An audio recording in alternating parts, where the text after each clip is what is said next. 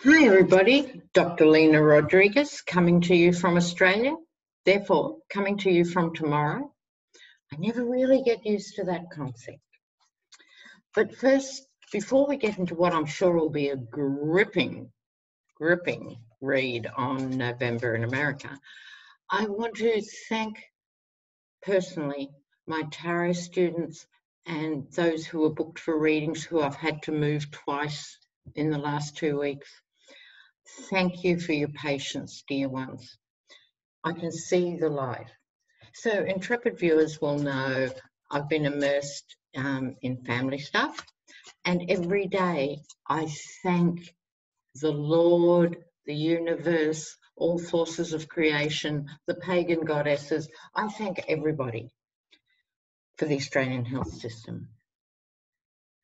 You know, all this extraordinary treatment, and a big shout out to the Australian nurses and doctors. These surgeons are amazing. They could be making a fortune by just going private. Some of them do. But the amazing thing is most of them work in the public and private system.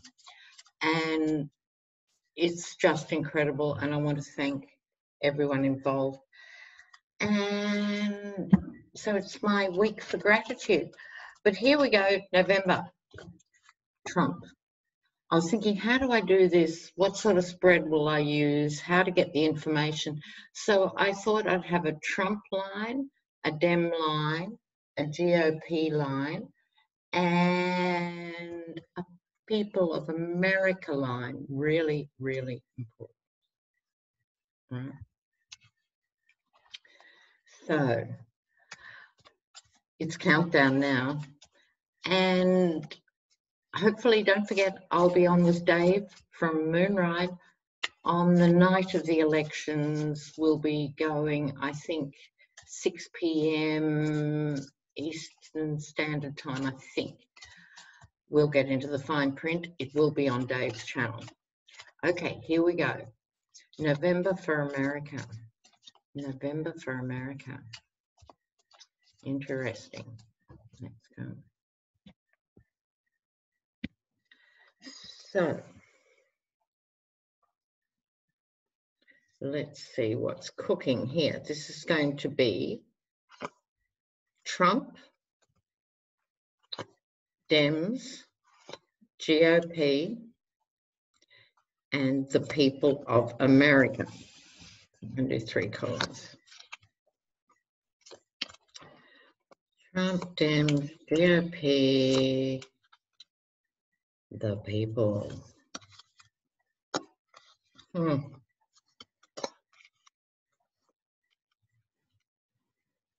Oh, that is amazing. Okay, so here we go. Trump's November, because you can read this way or that way. So let's jump to the chase. The umbrella energy, if you like, for Trump is, it starts off well and then has a few issues. All right, so here we go. Trump gets, first of all, the strength card. You got to hand it to him. He's still standing. No mean feat if he had COVID. I personally think he did. The reason he's still walking around is, I think, I know there's a school of thought saying he didn't have COVID, and I totally get that. But my vibe on it is he did, but because he's tested every day, he got picked up basically, you know, in the first 5 minutes. Then he has the best quality care in the world, so not too bad a result. And the rest is done by, you know, carefully or not carefully prescribed pharmaceuticals. But here we have the strength card. Nonetheless, also this is how he sees himself. He has got the strength card. Now, this could be the side of Trump who only thinks about money, whose world was formed by money from when he was very young. But I got a Don Jr. vibe. Joffrey, for those of you who are familiar with Game of Thrones, he's so Joffrey. So I think this is Don Jr. And So something with Don Jr. is going to upset the apple cart. But the King of Pentacles, i.e. Trump, the greedy king, right? This is the king. Bring me tribute. Give me your gold, your silver, your wives, you know, give me your land, give me everything. Well, Mary Trump's book, isn't it? Too much and it's never enough. This is the greedy king. So on that level, Trump, during November, is going to move from president in a pretend political sense to the real Donald Trump. It's just about the business and just about the money. Okay, so now the Dems, excuse me, caught under this wave, as are the GOP. So here we have the Dems. This is nervously on the night and possibly subsequent weeks of counting. Have we got the numbers? Fighting off the court cases and the rubbish and the misinformation and the stuff that just falls out of the Yeti's lips. I read today he has basically done a marvellous job on COVID in America, and in fact it's all over, and he did it. So misinformation has taken a whole new dimension during this presidency, but this is them fighting off the challenges and walking away with the prize, walking away on their own terms. It will be enough. The Eight of Cups is walking without regret. It might get more complicated next year as they have to do this, but just going, no. The GOP, on the other hand, gets the card of the burden, the martyrs. The smell of burning flesh will be profound in the next couple of years as these treacherous, self-serving, gutless, absolute, dare I say, bastards, who have propped up this criminal enterprise. So there's an element of martyrdom to the Ten of Wands. They're going to juggle and do deals. It wasn't me. I wanted to leave. I've always hated Trump. Yes, wasn't me. And what is Murkowski doing, voting to support The Handmaid's Tale, who's now been waved in? It's a travesty. But America has a lot of work to do with, and this is Republican deals with Democrats in early November. I'll do a recap just on Trump in November before I finish. Then the people of America, bless you. The Three of Pentacles, it is about cooperation around money. We're seeing a different relationship or a different conversation is going to be had in the next year and in the next 4 years, because in case anyone's missed it, COVID and all the complications are global. Every single country in the world is affected by this issue and everyone's economy's tanked. And what are you going to do with the burgeoning homeless, with the burgeoning unemployed, who until 6 months ago were respectable members of the working class and the solid middle class and so on? Everyone's going to have to look at their titles again and go, no, we need to work together. And I think globally we've been given this message. You know, 60% of most economies are now casualised. That means people can't plan. Having been casual for 30 years, I think I can speak on this subject. So you don't have sick leave and you don't have any of the conditions and blah, blah, blah, and all of that. But it's not good enough because people can't plan and get on with their lives. You hear young people say, I can't afford to have kids. They're not going to have kids because they cannot afford to. Why can't they afford to? Because they're badly paid and housing is not affordable. So rent should not be more than a fifth of your income, and a mortgage should not be more than, I think, 25% of your income for you to still have a life. And those days left, you know, with Andy Griffith. So we have to get back to properly paying workers, That is people. That is everybody. Properly paying people, and you give the odd tax break, genuinely, to landlords who agree to keep their rents low. They agree to keep their rents low for 20, 25 years, then you get this much of a tax break. Not starting at the floor where it is, starting from what you earn. I don't have a problem with that, but you've got to keep that rent affordable for 25 years. Why are these people everywhere being rewarded for just being greedy people? Let them work for it a bit. Go, okay, well, I still make that much money over the years, blah, blah, blah, but it means people can have a life and feel secure. So through all this upset and upheaval and insecurity, I think we're going to forge in the next 4 years a new way of doing it all. Okay, so you the people learning money together, watching your money, but watching your money in a different way. Obviously, it's advisable now because the economy is so vulnerable to count your pennies. But again, I'm going with this bigger rave in the sense that we have to look at money differently and what it can do, and more importantly, what it can't do. And I'll remind you of what's going on in the UK. The UK had always had a system of free or subsidised lunches for kids, and for a lot of marginalised kids that was the one decent meal they had a day, but it's important anyway. And now kids aren't going to school because of COVID, which is why it's such a global lesson. They're not going to school, so they're not getting their free lunch.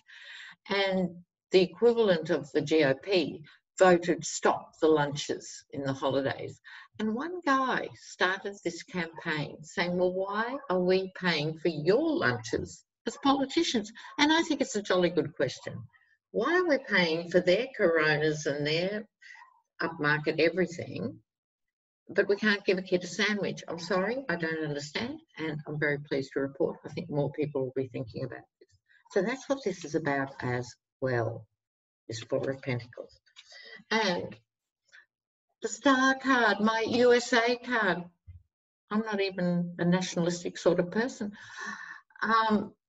Inspiration, hope, but also this, the way out of this tunnel of Trumpdom and this tunnel of a falling economy and this tunnel of personal anxiety is to think big. Not let your vision get all closed in. It's the opposite. Take 15 minutes a day to think big. I'm a sociologist, trust me on this. We experience this stuff personally, so we think it's just us who's lost the job and just us who's struggling with the rent. Even if you know other people are, it's still that very personal feeling. As a sociologist, we say that's a structural issue. It belongs to society, just like homelessness. Fastest growing group of homeless in Australia, women over 50. That's scary and it's disgusting. So, Trump in November. What's going to happen to the Yeti?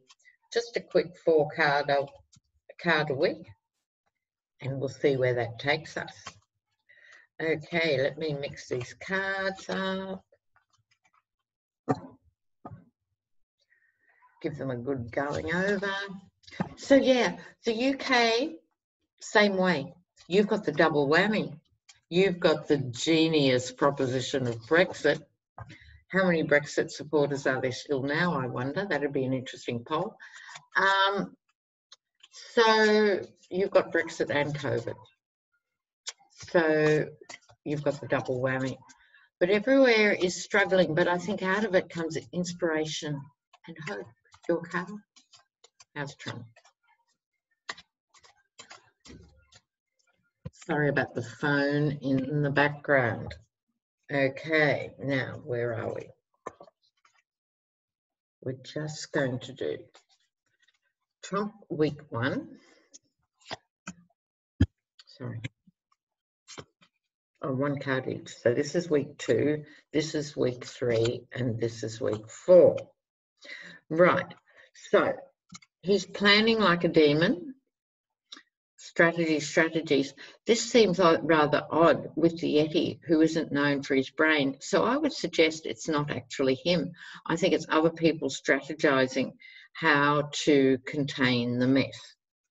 Week 2, he's going to realise the bigness of what